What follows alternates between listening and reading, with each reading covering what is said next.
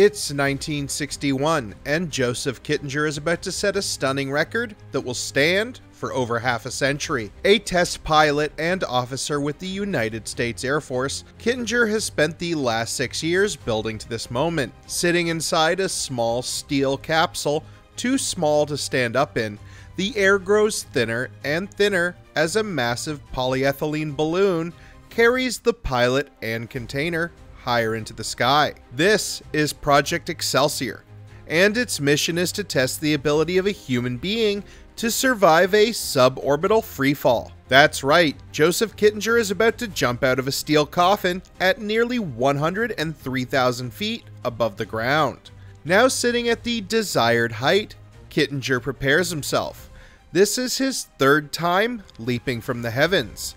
The first time nearly killed him when a chute malfunction caused him to lose consciousness and nearly plummet to his death. Now on his third and final jump, Kittinger knows he has one last chance to make history. He does one last equipment check, opens the door, looks out at the expanse of the earth before him, and finally, he leaps.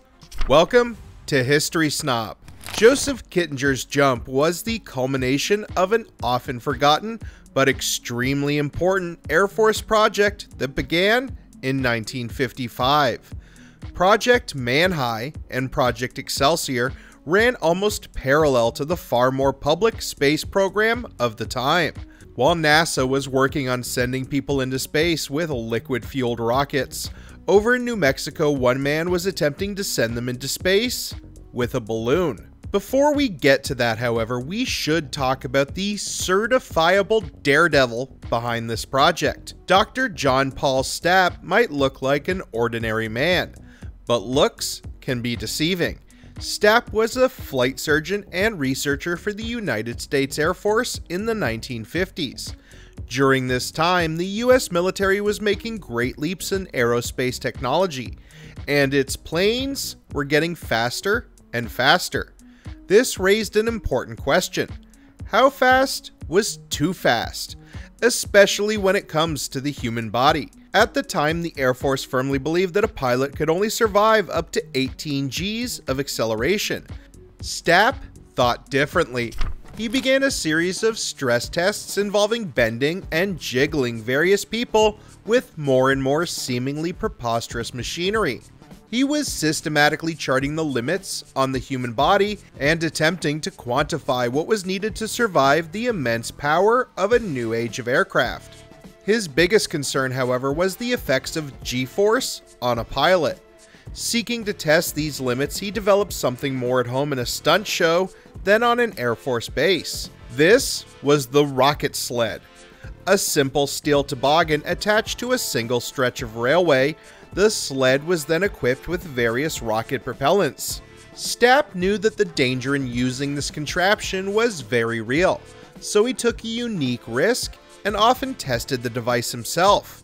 Stapp once claimed that he was more comfortable breaking ribs and rupturing blood vessels on the sled than he would be attending a court-martial for killing a test pilot. He ended up taking multiple rides, easily breaking the 18 G limit previously set by the Air Force. When he reached 32 Gs on one run, he was explicitly ordered to cease testing by his superiors. He didn't listen. On his final ride, Stapp had mounted 8 separate high-powered rockets to the sled. This was the most power he, or anyone, had ever attempted to harness. He strapped himself into the sled with an emergency crew standing by. Stapp then took a deep breath, closed his eyes, and let the rockets ignite. The sled launched, accelerating to a jaw-dropping speed. The whole contraption traveled the entire length of the rail in the blink of an eye, stopping suddenly in 1.8 seconds flat. By the time the medics rushed the sled, Stapp was brutally injured. His ribs and wrists were broken, his organs bruised, and the blood vessels in his corneas had ruptured. Temporarily blind, Stapp was rushed to the Air Force Hospital, where he slowly recovered. This was the price Stapp had to pay to become the fastest man alive. he had reached a top speed of 632 miles per hour, and his body had sustained a bone-crushing 46.2 Gs of force. Stapp's daredevil record had proven many important things to the Air Force. The biggest was that the human body could survive the forces necessary to eject a pilot from a craft at 30,000 feet. His tests also led to the development of new types of harnesses and restraints. His designs would be used in the next generation of jet fighters, and eventually end up as the 3-point harness we see in every car manufactured today. Stapp wasn't done there. Now a minor celebrity thanks to his record-setting ride, Stapp turned his attention from going fast to going high. By the mid-60s, space travel was an exciting and highly valued field in the US government.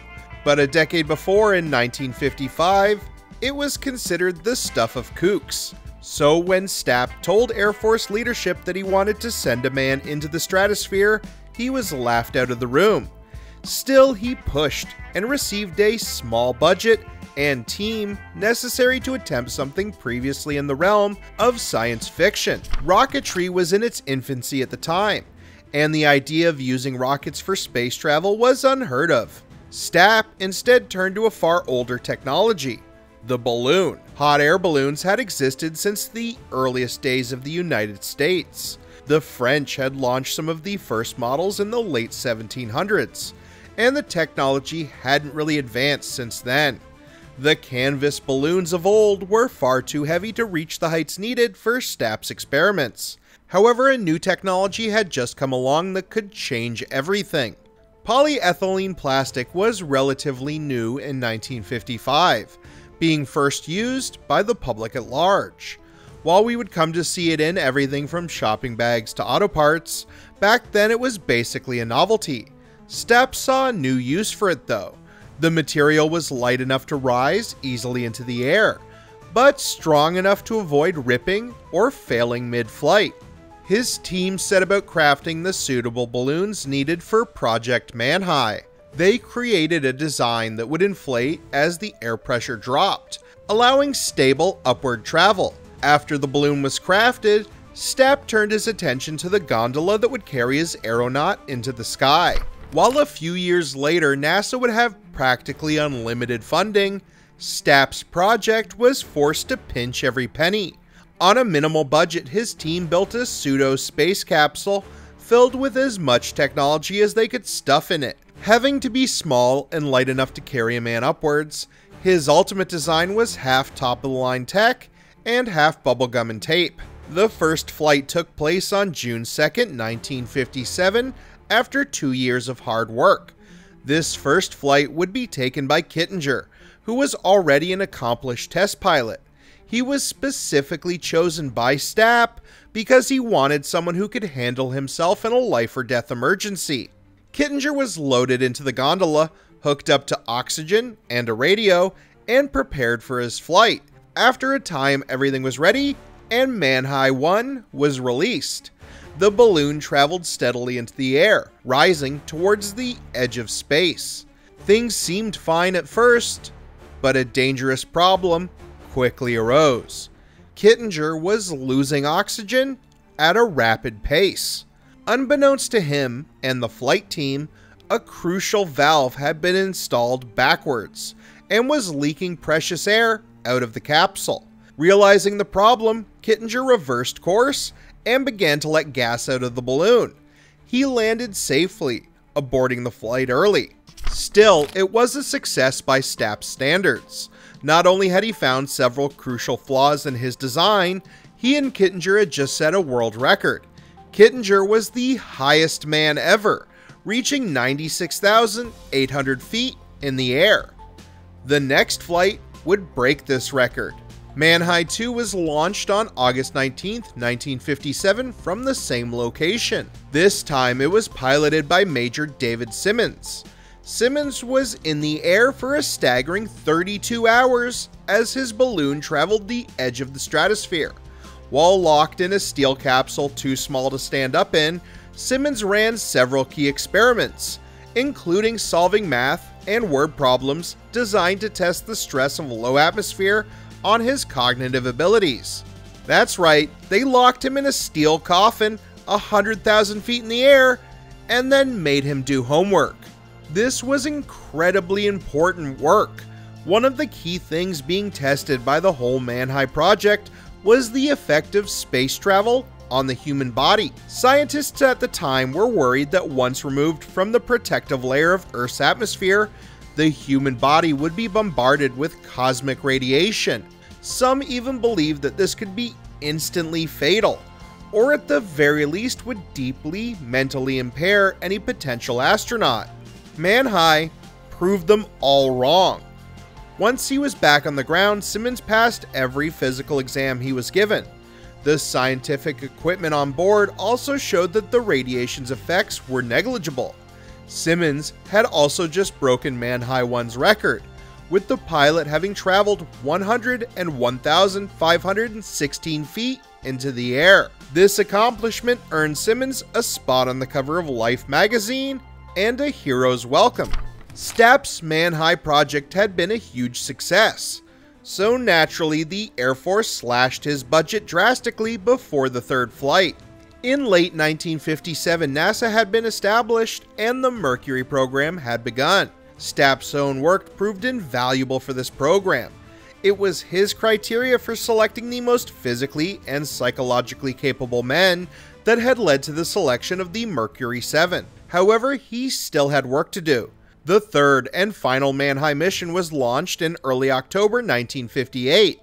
This flight had been mostly privately paid for by a wealthy couple, who had agreed to fund Stapp's work to its conclusion.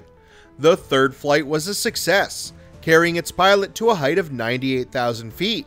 This looked like the end of Stapp's balloon experiments, but the Air Force physician still had one burning question that he needed answered. He had sent a man 100,000 feet into the air, but could that same man survive returning to Earth as fast as possible? The idea of an emergency escape from a failing spacecraft was foremost on both NASA and the Air Force's mind. If a pilot was forced to bail out of a vehicle at 100,000 feet, what would they need to return to the ground safely? A traditional parachute would take too long to bring a man down, potentially killing him from exposure and lack of oxygen. However, a free fall of tens of thousands of feet would send him into a deadly spin, also killing him. What was needed was a new system, one small chute to control the fall, and another to open at just the right height. Stapp and his team got to work, and by the end of the decade, they had a new parachute system. There was only one way to test it.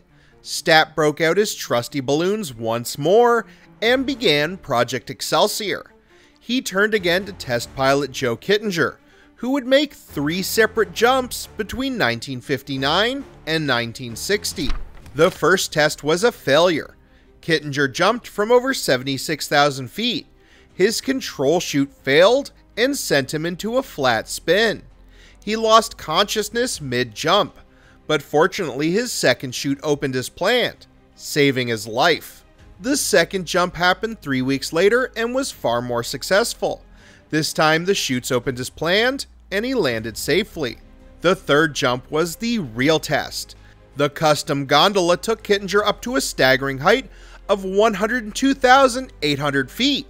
It took over an hour to reach this height, and once the balloon settled in the stratosphere, Kittinger was ready. He was so high that he could see the curve of the planet, and the clear Terminator line between the blue sky of Earth and the blackness of space. Standing on the edge of heaven, Kittinger said a small prayer, took a deep breath, and stepped out into the void. He fell for an eternity, with the fall taking 4 minutes and 36 seconds of sheer terror. There was no sound at first, only the steady breathing inside his helmet. As he got closer to Earth, the air began to thicken, and the sound of rushing wind returned. A tiny speck traveling through an endless sky, Kittinger had plenty of time to contemplate every possible way he could die. Finally, after an excruciating wait, he felt the rude, sharp jerk of his main chute opening. Finally, Kittinger slowly drifted back to the ground, landing safely on the New Mexico sands. Kittinger and Stapp had just set a record for the highest skydive and the longest freefall in human history. This is a record that would stand for a staggering 52 years, only broken in 2012 by Felix Baumgartner's flight in the Red Bull Stratos. Manhigh and Excelsior were massive successes, but their accomplishments would be quickly overshadowed by NASA and the US space program in the next decade. Still, it's important to remember the fearless and unbelievable work of Stapp, Kittinger, and the rest of the team on these two projects. Thanks to Stapp's work, thousands of pilots and potentially millions of motorists have had their lives saved. Under his watch, and the willingness of men like Kittinger to put their own lives on the line, humanity was able to take its first steps into the vastness of space.